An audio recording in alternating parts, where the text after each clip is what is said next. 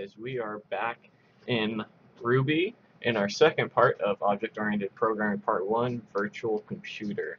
So we'll be doing using what we did in regards to the object-oriented yesterday, or in last video, and looks like we'll be rebuilding a username and password using object-oriented programming. So let's go ahead and save and submit, and we'll continue on here.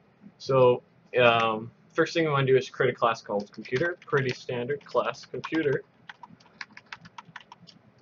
And give it an initialize method, and then remember def initialize, and takes no parameters. The body of initialize should be empty, and then we're going to end that, and then we're going to end our class as well.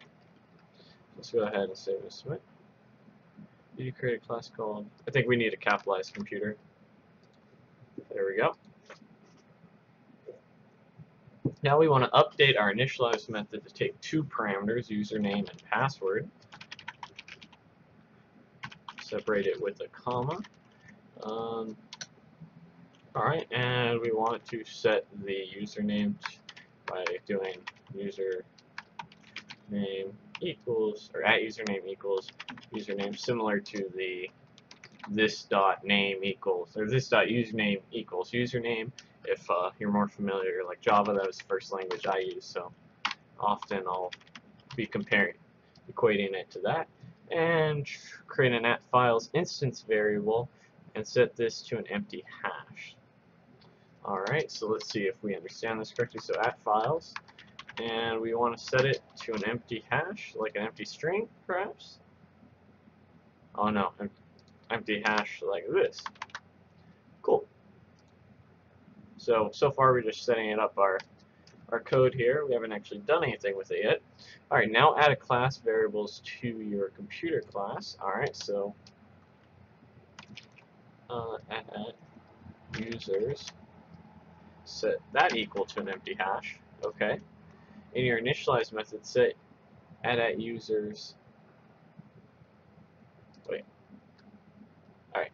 So in here we need to set add users to, we're going to fill up it with the username.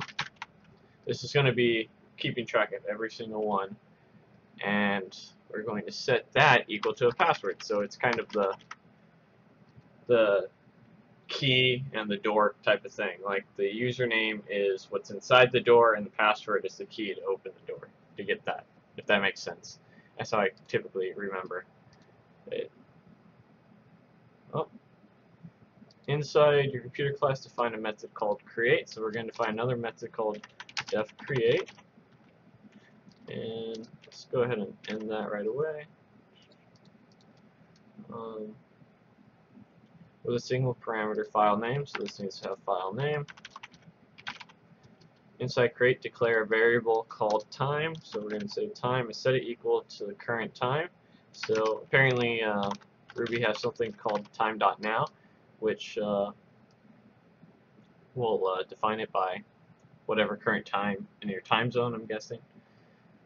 Next, inside create, add a new key value pair to the @files hash using the file name to store the value time.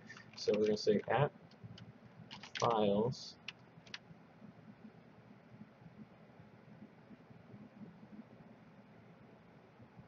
use the file name key to store. Alright, so @files, and then here we put file name is equal to time. And for the final step in create, please put a puts message telling you that the user file was created. So puts the file was created.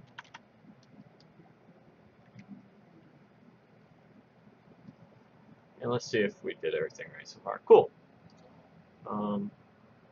Now add a new class method to your computer class called computer.getUsers. It should have no parameters. Alright, add a new class method. So def get underscore users, and in here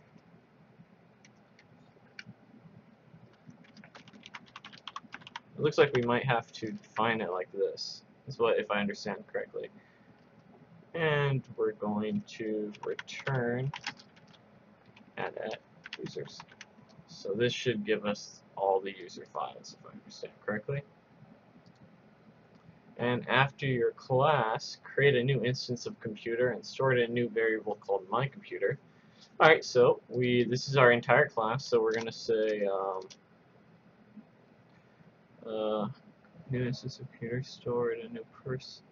Alright, so we're going to say my underscore computer equals computer dot new, if I remember correctly. Yeah. And then in here we're going to say my username is pizza poker guy, and my password will just be password. Save and submit. And bam, we've created our new instance. So there's a lot of stuff we could have done. We could have had it print out that the file was created, and we could have called all that, but in this case, all in all, we were able to do what we wanted to do. We earned a badge as well, and it's pretty straightforward if you're familiar with object-oriented programming.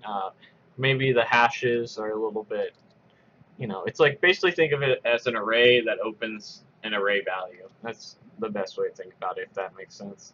But up next, we're going to be doing object-oriented programming 2, and it's called Need to Know Basis, and so we probably will be getting into a little more detailed object-oriented type code, and I'll see you guys next video, and as always, any constructive criticism is always appreciated. Thanks, guys.